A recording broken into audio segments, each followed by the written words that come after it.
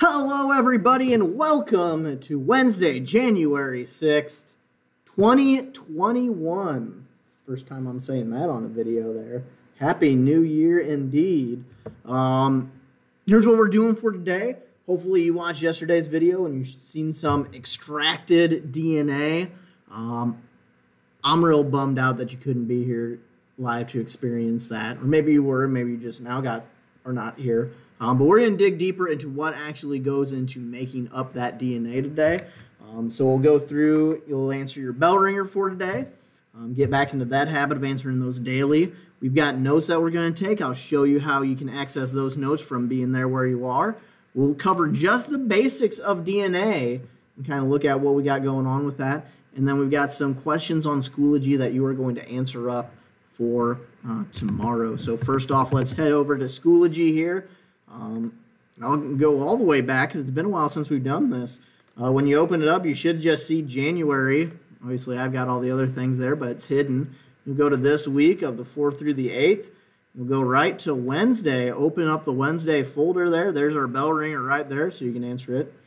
Going on with it. You've got your slide notes, so you can pull that up or pause this video as we go through things. Either way is fine.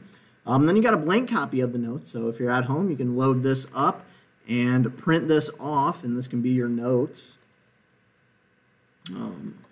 for it, or if you just want to write it on paper, we kind of have it laid out in this fashion where we'll have bullet points going for everything going on. We got the questions dealing with it there. Or if you want to make your own copy of this, you can just type in the document itself, and that can be your notes for today if you would rather do that. Basically, whatever your option is. We're just going to cover number 1, though, describing the general structure of DNA. So, without further ado, let's go through those notes for DNA and RNA. Number 1, describe the general structure of DNA.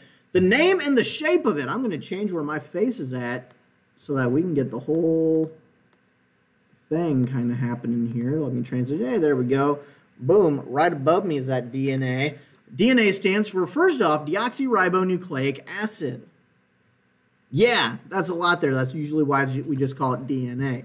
But it's deoxyribonucleic acid. And we're going to look at why that is here over the course of the next couple of days. First off, the shape of it is this fancy double helix formation going on there.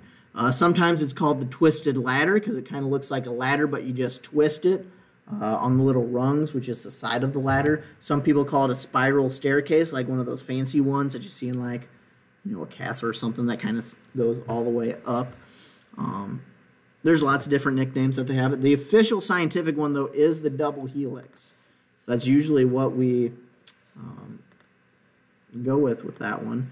Now we have 3 scientists that helped discover it, and I realize that my face is covering up one of their names, so let me change positions there. Boom, there we go. We've got over on the left side, Rosalind Franklin. Her main contribution was that it gave the other 2 scientists the idea of how the 3D shape actually looks. She was an X-ray technician, and she took X-ray pictures of DNA and came up with this little picture that's on the side here. Let me turn on my little pointer thing so you can see the red going there. She came up with this picture of DNA, which in the x-rays she had, she was like top down, so this is bird's eye view, and it came out with this kind of X-shaped pattern. That information led Mr. James Watson and Mr. Francis Crick to give them the idea that DNA was structured as this double helix, where there was a back and forth of this twistedness with the bases in the middle. And our video today that you're going to watch is more specific for looking at how they took her contribution of it. But all 3 of these scientists are specifically linked to the discovery of the formation of DNA. Usually it's Watson and Crick that get the main thing because they won the first Nobel Prize for it, but it was actually Rosalind Franklin who inspired them to come up with the idea. And if it wasn't for her untimely death, she would have gotten credit for it, but she died before they basically published or got recognized for their major discovery there. So here's the video that you'll watch with Rosalind Franklin. I cannot play it for you, but the link is in the video. I'll also post the link directly on in the Schoology folder as well. But it kind of goes through all three of those scientists and this discovery of the shape of DNA. I said we're not going to be able to watch it there, but it is another one of our boop, bop, beep, bop, bop, bop. What are those things called? TED Eds, the ones that we always do. That's what it's called. So what actually makes up DNA? DNA is made out of what we call a nucleotide, which is where the nucleic acid part of the name comes from, is because this is what makes it a nucleic acid. It is made out of these nucleotides. Nucleotides are made up of 3 different parts. The first part is what is known as a sugar. The things that we talked about earlier on in the year is one of the major molecules. DNA is made up of one of those major molecules being a sugar. The type of sugar that it is called a deoxyribose sugar.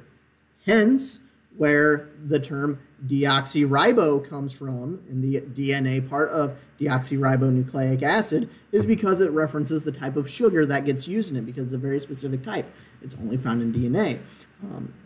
And there we have what is called a phosphate group. That is up here. That is going to be basically the connector point between the sugars. It goes a sugar, phosphate, sugar, phosphate, sugar, phosphate, all the way up the sides of the ladder. And that basically is what makes DNA become the long string that it is in there. And then finally, we have what is known as a nitrogen base, which these are probably this is the essentially the code for your DNA that has all your traits and everything, is how these nitrogen bases are lined up, and how many there are, what order they become in, and it's what we're going to focus on the most as far as the DNA is, because this is where all the information is stored, inside those nitrogen bases and the order of those nitrogen bases that are in there. And there's 4 kinds of them in DNA, so we're going to look at those 4 kinds here. So the 4 nitrogen bases, we have adenine, which is usually we symbolize as an A, and we have thymine, which is symbolized as a T. Those 2 things, let me shrink my face here a little bit so that you can really see the T there. There we go. These 2 always connect up to each other. A and T go together. Think AT&T. I don't know if that's even a phone company anymore, but those 2 things used to go together pretty well. A's and T's go together. A real common thing to help you remember is that the apples go in the tree. So A with T. Apples are in the tree. I forget, it's a mnemonic device or something like that. Kind of our little metaphor that we relate one thing to another, one way that you can remember A goes with T. Apples are in the tree. It makes sense that the apples are in the tree. The second pairing that goes on, because I mentioned there's only 4, so they get paired up, is that what we call cytosine pairs up with guanine. Usually we reference those as C's and G's. So in this case, the cars get parked in the garage. So the apples are in the tree, the cars are in the garage, is how I like to remember those things. That's kind of the standby kind of analogy to go with the mnemonic device that goes with apples in the tree, cars in the garage.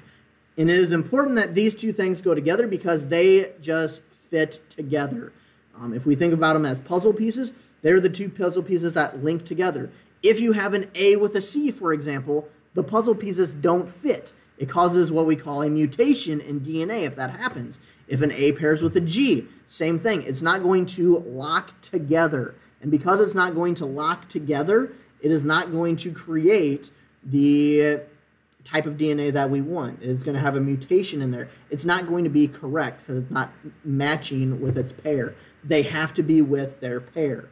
Scientifically speaking, it is because there is, for A's and T's, there's only 2 points where they connect up. For C's and G's, there's 3 connection points where they have to meet up. So literally, they have like a little lock and key system to where it has to make sure that every lock has an appropriate key to it and that everything matches up when they actually connect, or what we call bond, together inside of the DNA there. You can kind of see that represented a little bit with our picture here. You can see that G's and C's have 3 dots in between them, whereas A and T has 2. That's how many connections have to be made there. So if those numbers don't match up, they know that there is something wrong with it. And that's all we got for today. So that is our notes going through today. So hopefully you're able to pause, stop, kind of take a look at what you got going on there. Your assignment then goes along with our notes today. It is back in Schoology, as I already have up there. It is called the Assignment DNA Questions. Let me just load this up so you can kind of see what's happening with it. I need the preview of it. You get 3 attempts on it, just like we've done with all of our homework assignments. You hit Start New Attempt on it. There's 10 questions for today, and they're all based off of what we looked at for DNA here.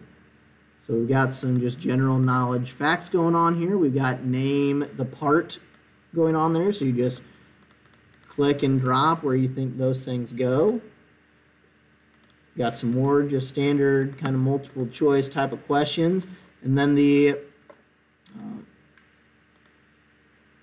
I guess that's just one set of questions there. We got one set of questions where I give you this little article to read because I thought it was kind of cool. Where they did this study on twins last year where one of the twins was sent out into outer space, one of them stayed here on Earth, and they monitored how much of their DNA changed based off of being on Earth versus being in space for about a year.